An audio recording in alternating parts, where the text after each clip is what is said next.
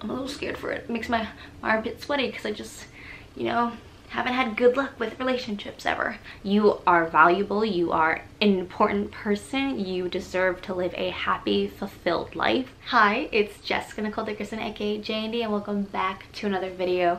So in today's video, we are going to be talking about Pride Month recommendations, what my TBR is, and a little bit of my coming out story, because I feel like I talk about how I'm ace on my channel, but I really don't tell you my experience coming out.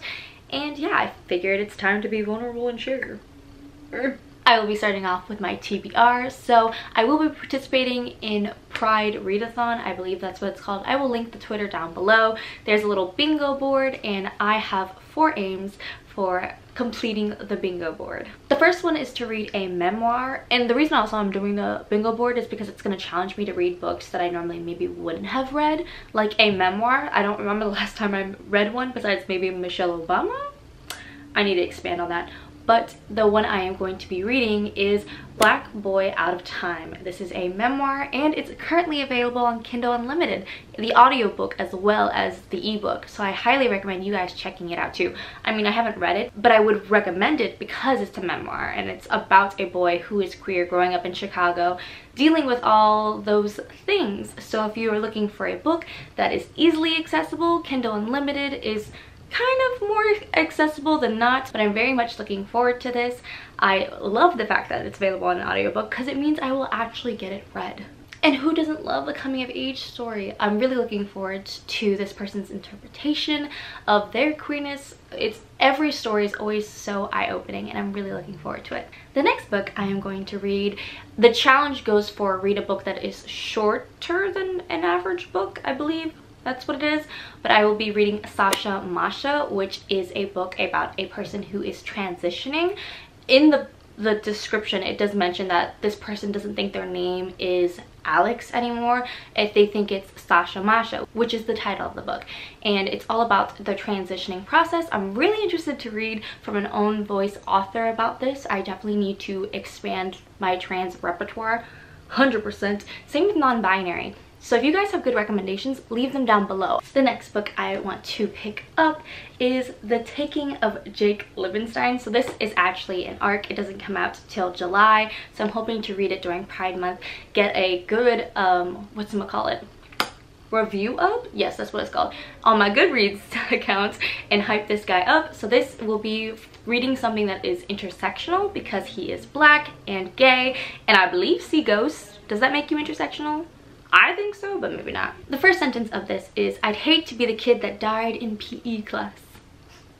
I hate that too. That sounds real embarrassing. I'm so excited to read this. It is a debut book for this author and I have a really good feeling about it. Just from that first sentence and the synopsis alone, I'm sold. And I hope you are too. The last box from the bingo board that I want to check off is read a book that from a underrepresented group. So for that, I am going to be reading, not that one, Loveless by Alyssa Oseman.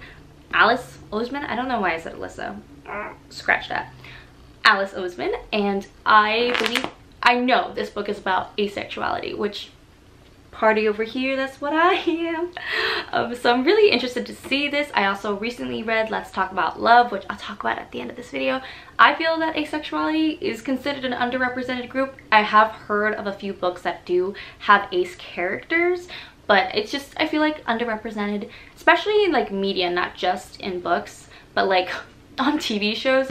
We always be showing characters banging left and right, and I loved, like in Sex Education, little detour, how they had one asexual character in it, because I think it's just, you need to show all the people, like not everyone is thinking about sex, not everyone wants that in their life. So to have and show characters that think that way, beautiful. So yeah, I will be reading Loveless, and I am also reading this for the Crusty book club because I will be on the live show this month, which is so heartwarming. I love Chanel so much.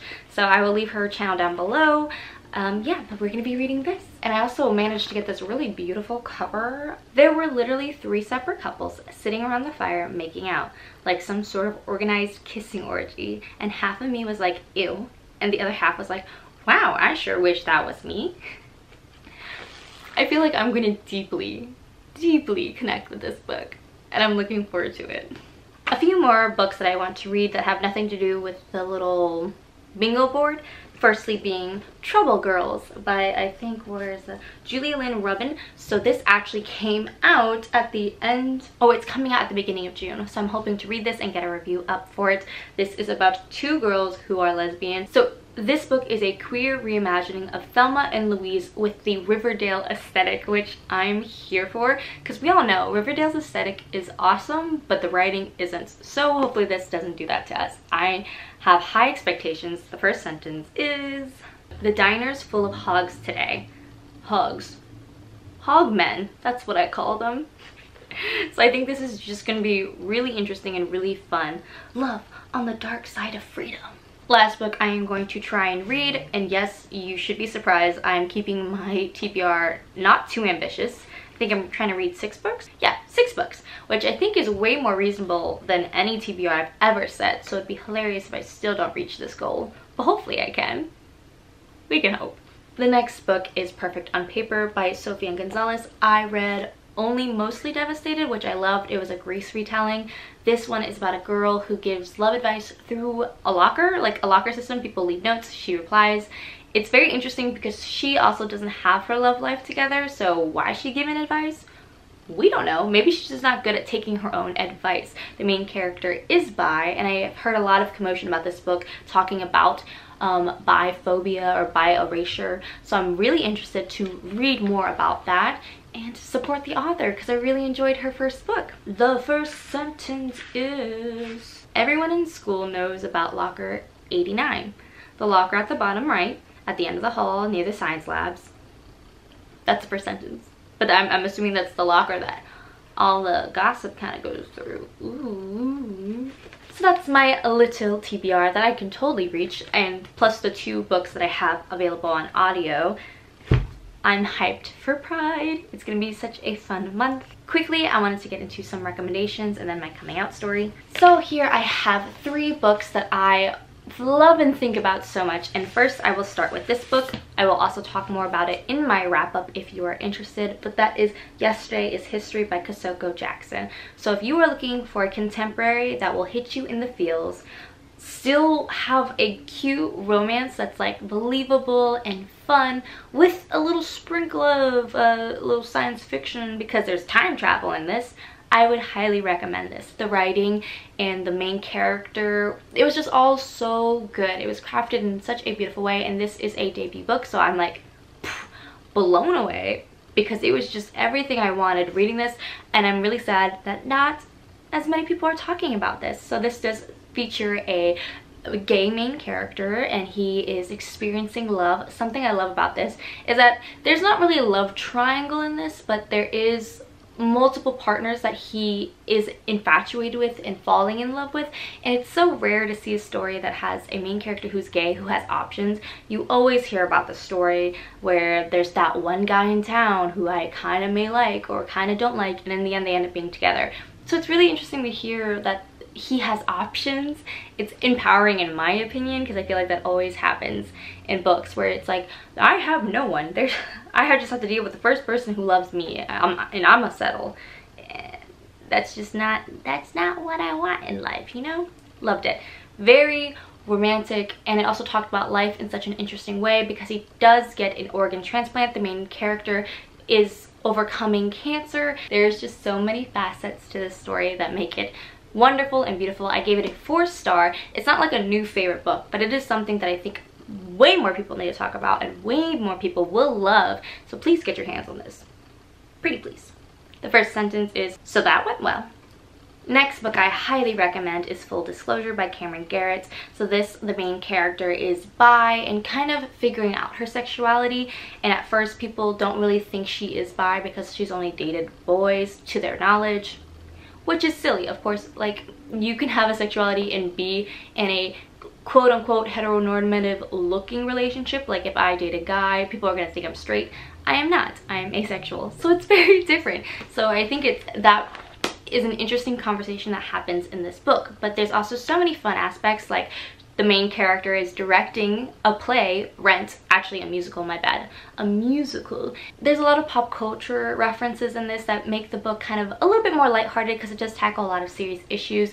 The main character is also adopted and has dads, so they talk about that. There's also the element of the main character having HIV. She was born with it and how she deals with it, and kind of understanding how our perception of HIV is so different than the reality and what we see in the media. So I highly recommend this. I found it to be educational and fun and kind of heart-wrenching at some times. The romance was cute, not my like absolute favorite, but I just loved the conversation pieces around friendship and love and just knowledge of subjects like HIV and testing people and what they think they know. Beautiful. More people need to talk about this, and I would implore you to pick this up. And one of the characters is also gay and asexual, so there's a lot of representation in this book that is fabulous. Let's read the first sentence. As much as I've tried to convince him otherwise, my father still thinks he needs to accompany me to my first gynecology appointment. Lovely. The next book I would recommend is The Love and Lies of Roxane Ali by Sabina Khan. This popped off in BookTube, I want to say when it came out in like 2019, but it's kind of died down. I want to bring up that hype again because this book literally written so well.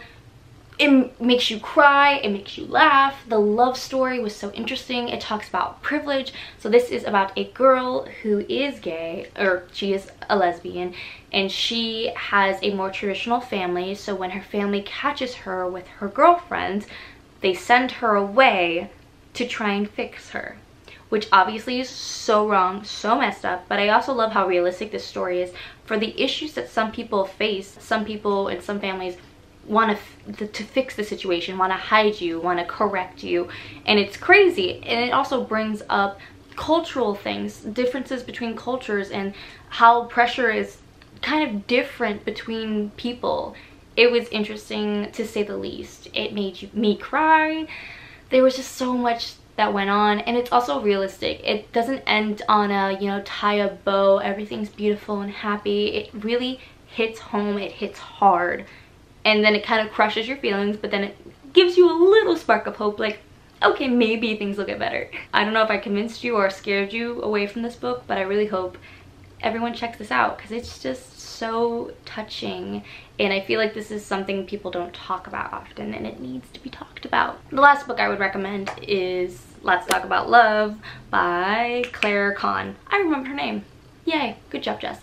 So this was a Brown Girl Book Club pick for last month. It covers an asexual character, and it's just the cutest thing. It's so freaking cute. She is in college, and she's just starting to understand her feelings, and then a boy comes in and wrecks everything. Because if you don't know, asexual people can have physical attraction. They can physically like people, and some of them can be aroused. It just might be the fact that they don't want to have like sexual intercourse and things like that. So I think Let's Talk About Love is a great book to start with if you have no knowledge of asexuality, and it is just so cute. I also highly recommend checking out the live show. Me and Tahara, I'll link her channel down below too. We had a lovely discussion about that book. It was really good, but it's definitely a great book to read about an underrepresented group of people. I also love that the main couple is a Black and Asian boy. It's just cute because I feel like you never see like marginalized groups together. You normally see a white person and a marginalized group kind of dating, whereas this is an Asian boy and a Black girl, and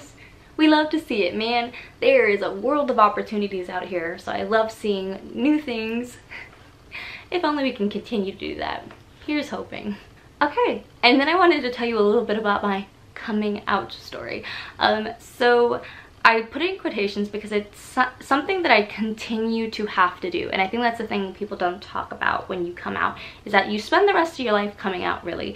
There's no one definitive, I'm here, and then everyone knows and moves on. It's like every person I meet, every new person, every person I would be interested in, my family members, every time I like talk to someone, it comes up and people have questions and things like that. But I found out that I was ace during college, for one. So I was like in my 20s. I just never knew that it was an option, and I always just thought something was wrong with me that I didn't like. doing the deed. I was like, I'm not doing it right, or there was something always wrong with me. I was like, I couldn't figure out what was happening. And I continued to try, and I think I kind of caused a little trauma on myself because I was doing things I didn't like and I didn't like get anything out of. And for me, that was really distressing because I am one of those people who is pretty repulsed by anything that involves that kind of stuff. So it wasn't a fun time growing up and learning that. And then I think during college, I was just walking down like my school like yard, and it must have been Pride Month, and there was all these signs that said, you know, it's okay to not want to have sex. And I was just like, excuse me? And it just clicked. I didn't know that some people just don't enjoy it / don't want it in their life. And I was just like, I feel so seen and heard. And ever since then, I've identified that way, but I really didn't start telling people until I worked on a project, a student film, where they were asking queer people to come in, and I was like, sure, I'll do it. And at first I feel like people looked at me like, aren't you just straight? Like, what are you doing? And I was like, well, I'm asexual. I was a little scared, but I said it, and they were like, yeah, cool, yay. And then, you know, they painted like the ace flag on me, like the purple, white, gray, black, and we had a great time on set just working. And it was just really cool to be with a bunch of people who kind of understand, because when you are queer or gay, it's like weird to grow up in a world where most people assume you're not. They just assume that like, oh, you're hetero, like obviously, like, oh. And it's like, no, no, I'm not. Thanks for asking. So it was really cool to be with a group of people who really get it, even if they're different, because there was people who were bi in that group. I think most of the people in the group that I was with were bi, but they understood how it felt. So that was really, really comforting. And after that, I think I just became more comfortable sharing. Coming out to my parents wasn't too hard. They're very open and understanding. I think when I was younger, maybe they just didn't understand what I was saying, and I didn't have a word for how I was feeling. So there was a little bit of disconnect. But now that I'm older, I'm aware of myself and how to express myself better. They totally understand and they get it. So I'm very, very fortunate in that sense, and I really hope that you guys can have people who understand who you are in your life. If not, I appreciate you and I really love you, and I truly, truly mean that. You are valuable. You are an important person. You deserve to live a happy, fulfilled life, and I really hope the best for you. Comment down below if you need some support, and hopefully people in the comments can support you, because I know the world can be a scary, ugly place, but I just want you to know that you are worth the time.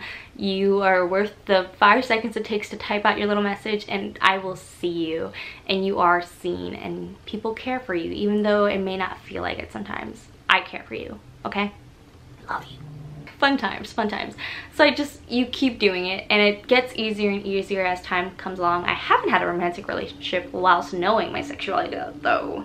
That'll be an interesting day when that happens. I'm a little scared for it. It makes my armpit sweaty because I just, you know, haven't had good luck with relationships ever. Fun times. That is it for today's video. Thank you so much for watching. I hope you got something out of this, either a book recommendation, excited for Pride Month, or like maybe some inspiration to come out, but only when you feel safe and comfortable, obviously. Please put yourself first. It's okay to be a little selfish, especially when it comes to something so intimate and so vulnerable as this, but I still love you so much. Give this video a thumbs up if you enjoyed it, and subscribe so you don't miss any more of my videos. And make sure to check out my Patreon. There are over 30 videos available there, bonus videos, so maybe check it out. My goal is to reach 25 patrons so I can start doing a buddy read with you guys, and I think it'll be really fun. So definitely check it out if you would like to check it out and support me, maybe. Who knows? I hope this video gave you a little bit more sunshine, and I will see you in the next one. Oh, and if you stayed until the very end, comment down below this emoji so I know you are the real MVP. I love you guys so much. I will see you in the next one.